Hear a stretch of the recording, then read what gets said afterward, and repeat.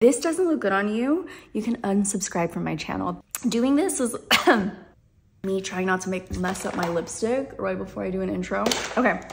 Hey guys, welcome back to my channel. Today I'm showing you a makeup look that was made for you and anyone else watching this video. This is a look that looks good on everybody, no matter your skin tone, your eye size, your lip shape, it's gonna look good on you. So keep watching. If you're in a rut trying to figure out like a new makeup look that looks good on you, or you're unsure, you need a new routine, this is gonna be that routine for you. So keep watching so you can see how I got this look and how you can look amazing in it too. Don't forget to subscribe to my channel and hit that notification bell so you'll be a part of the Dom fam. And without further ado, let's get into this video. Why do I feel like I'm cheating if I don't tell you guys what primer I'm using? I was gonna do this off camera, but this Makeup Forever Pore Minimizer, step 1 is what I'm gonna be using. Oh my God, I need to shave my mustache. Hold on guys. Anyways, like I was saying, I feel bad if I skip a step without telling you guys. Do you guys care if I put on primer? I'm using a matte primer. I don't know, just I have really large pores right now. So yeah, I was gonna skip that because it's more about the look that looks good on everyone, not like the primer, you know what I mean? So you can use whatever primer you want, whatever works for your skin. I'm using that primer in the center, and I'm also gonna use this one from Smashbox. It's a very matte, poreless kind of day. All right, let's get started with the makeup now. I'm skipping the underpainting. We're going straight into the coverage.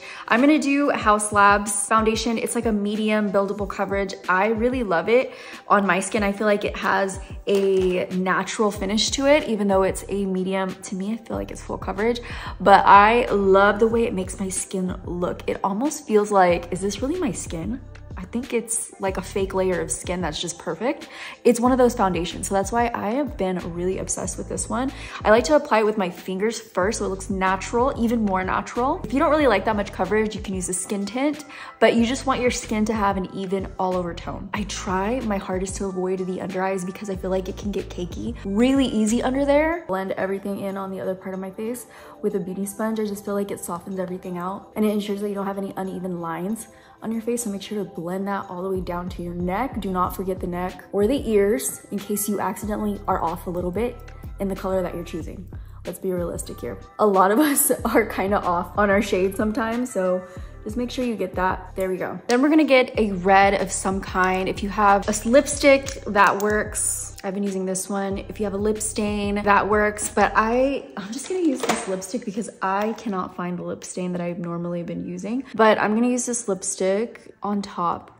And this is gonna peek through my makeup. So no matter what skin tone you are, use a red. From the lightest to the darkest, just use a red that you really like, that looks good on your lips. Use that on your cheeks. It's really just gonna peek through and give you that natural flush of color that everybody loves. In case you guys are wondering, this is from GXVE and it's the shade Anaheim Shine Original Recipe. After this, I'm gonna go in with this really beautiful glow enhancer from Giorgio Armani. You can also use e.l.f. Charlotte Tilbury. There's a bunch of them, but I wanted to see this on the outer perimeter of my face today. Just use a glow on the outer perimeter of your face. It's just going to look so good. Like your skin is gonna look like you have just naturally glowing, beautiful skin. We're just gonna pat it in with our hand. I'm not going in with concealer yet. I've been loving putting it on after bronzer and blush.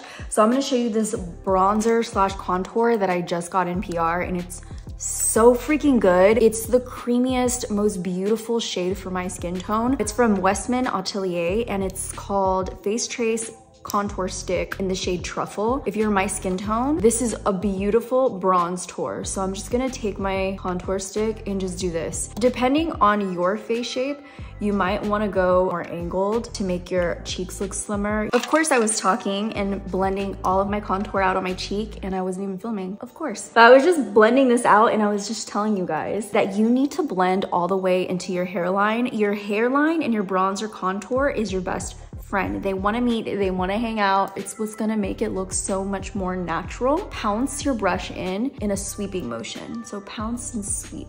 Look how easy that was to blend into the face. I'm going to take this Real Technique brush and blend that in. And that's also going straight through across the brow into the hairline. You don't want to have a stripe across your eyelid. You're going to want to blend it in and then drag it all the way to the hairline. connecting all of this together. We have a little bit of the blush peeking through. I'm gonna add a little bit more. I'm gonna use Natural Rose. This is my freaking favorite shade of blush for that natural flush of color. This is just such a gorgeous, gorgeous blush. It looks good on every skin tone. And we're gonna work that on top of everything. And then we're gonna put concealer on. So I'm gonna work that right on top, on the nose, and it gives you dewy, glowy, healthy skin. I'm also gonna take a little bit above the brow, just like that, so you can see where I placed it. And I'm gonna take a beauty sponge. We're gonna go in and softly bounce this all around and on top. It's not gonna give you oily skin, it's just gonna give you healthy, radiant skin. I personally think it looks good on everyone to have the blush right on the peak of the brow, wherever your brow peaks. Put a little bit of blush there and tell me if it doesn't make a difference in your face. All right, so now that we have our skin, we're contoured, we have blush, now I go into the concealer. So you can use any concealer you want. I just got these in from Laura Mercier, so I really want to try these out. This is 1N1. I hope it's not too bright. I was really excited to try this because of the viral foundation from Laura Mercier. So even if you don't have dark under eyes and you have a little bit of a lighter inner corner, it just does something. It does something. It gives definition. Like, I don't know, I think of it like a painting. It gives definition, it accentuates that feature, brings it out. So I'm gonna let it sit and sizzle. For the outer part of the face, I'm gonna use, oh, this is oat milk. I'm looking for almond milk. My lips are so freaking dry right now, you guys. I'm gonna put on this little lip treatment. It always kind of saves my lips. It's from Too Faced. It's called The Hangover in Cocoa Kiss. Oh, it smells like chocolate. So I couldn't find my oat milk. Oh my God, I can't find any of my products today. But I'm gonna use this new one I got from Lancome. It's a neutral shade. It's a little bit deeper, so I'm gonna put it on the outer part of my under eye. Brighter in the center and neutral on the outside of your eye. We're gonna blend it out. Those are the high points of our face, so it's gonna look really good once it's nice and blended, but you don't want it to completely blend away. So just softly pat in that area. And then we're gonna blend this together all the way out. Okay, everything is blended, and now I'm gonna set my under eyes as soon as possible while my concealer is wet. Otherwise, you will get creasing like right away. So I'm gonna take this Rosita pink powder from Dominique, and I'm gonna take my damp beauty sponge. This is way too much product. That's why we use the back of our hand to smooth it all out. And then once we have that on there nice and even, we're gonna press it right into the under eye ASAP. Bam. We have no under eyes. If you had dark under eye circles, they're gone. This is a really good brightening setting powder. The shade is so beautiful on everyone. It's also so amazing at setting everything in place to where it doesn't move. Such a good powder. Talc free, and it's non-comedogenic, so it doesn't build up, doesn't give you any breakouts. If you have sensitive skin or dry skin, this is perfect because it has hyaluronic acid.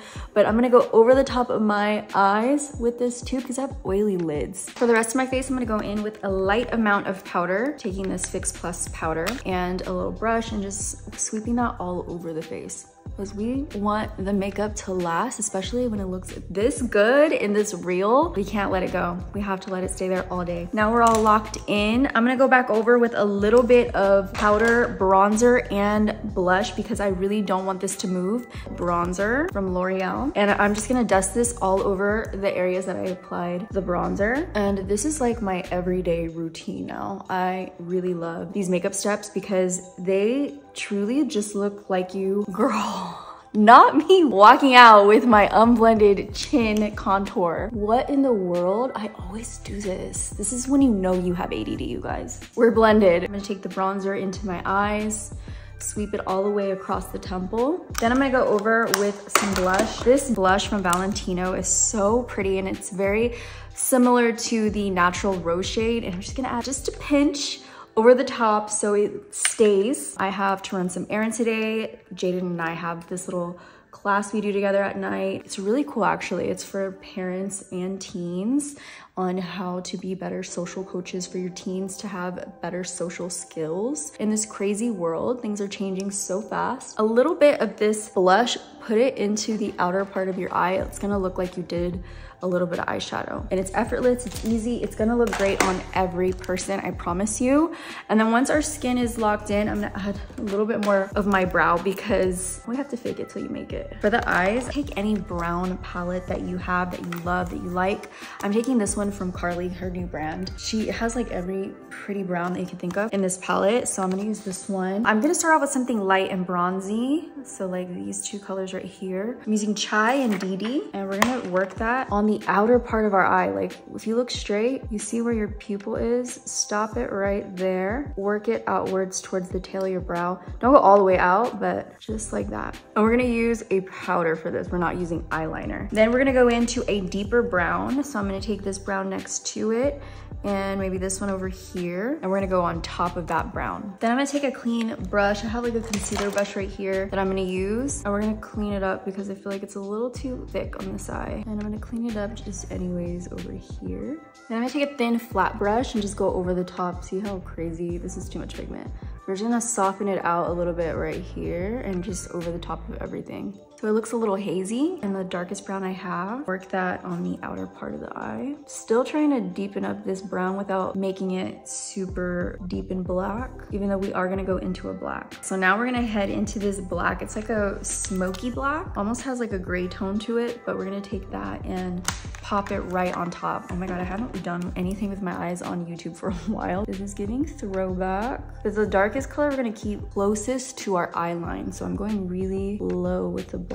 And I like this color black because it's more on the neutral, softer side. It's not so intense, and it's more wearable for every day. I mean, if this is not your everyday, then what is? I'm just kidding. This is pretty intense for an everyday. This would be my everyday, but if you are somebody who likes to put on a little bit more makeup and play around, then you probably will love this for an everyday. And we're gonna soften all of these guys together. That way it looks smoky, effortless. Now we're going to clean everything up. I already cleaned this guy up. I'm gonna go over to this side, and I'm taking this Makeup Shack brush. It's basically just a concealer brush, and we're cleaning up.